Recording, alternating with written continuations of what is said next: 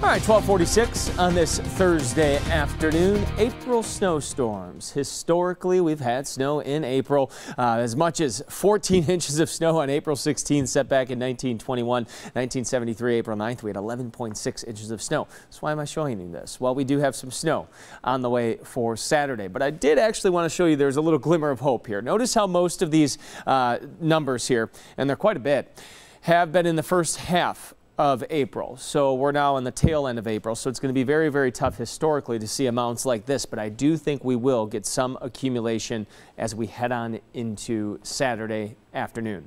All right, currently in West Bend 64, there was Milwaukee downtown towards the Marquette interchange. We're at 61 degrees. Winds out of the east-southeast at 10 miles per hour. Until then, we got some nice weather. Very nice this early afternoon. You got 66 in Watertown, cooler near the lake. Port Washington, you know how it is this time of year, 52. Sheboygan, though, a little away from the lake at the airport there at 64. All right, weather headlines, we go through it here. Another nice day for today. Showers move in this evening for most of us, maybe a little bit sooner for our northwestern spots, and then that snow on Saturday. Storm Max radar across southeastern Wisconsin. We're enjoying nice sunny skies. To the northwest of us, this area of rain has been crawling towards us through the morning hours, and it will continue to crawl towards us as we head into this evening, maybe affecting, again, our northwestern spots up towards Fond du Lac during the afternoon hours. So let's go through our future forecast. It has a pretty good handle on this.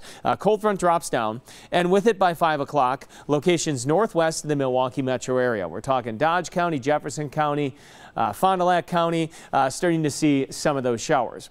Look what happens, though, by around 8, 9 o'clock. This rain becomes likely for everybody in southeastern Wisconsin. Then the cold front clears through, and I think by the time we wake up tomorrow morning, 5, 6 o'clock, any chance of rain should be out of here. We'll be enjoying a lot of sunshine during the day on Friday. Another nice day. Northwest breeze, though. It'll be quite breezy out of the northwest, but a decent day on Friday.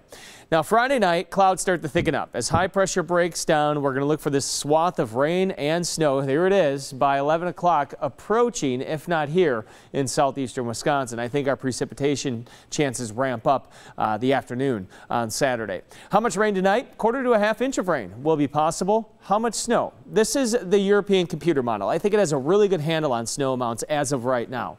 And it looks to be about 2 to 3 inches for most of southeastern Wisconsin. A wide swath of 2 to 3 inches of very wet, slushy snow, and most of this would be on the grassy surfaces unless we get a heavy burst of snow, then we could get some slush on the concrete. Okay, your forecast for today, 64 degrees, partly cloudy, turning cooler towards the lake. For tonight, 45 degrees, mostly cloudy with some showers likely. Here's a 7-day forecast.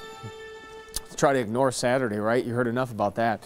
50 on Sunday, a little bit better. Any snow that we do have on the ground will melt away on Sunday, even though it'll only be 50. Sun is so strong this time of year, it'll melt it away quickly.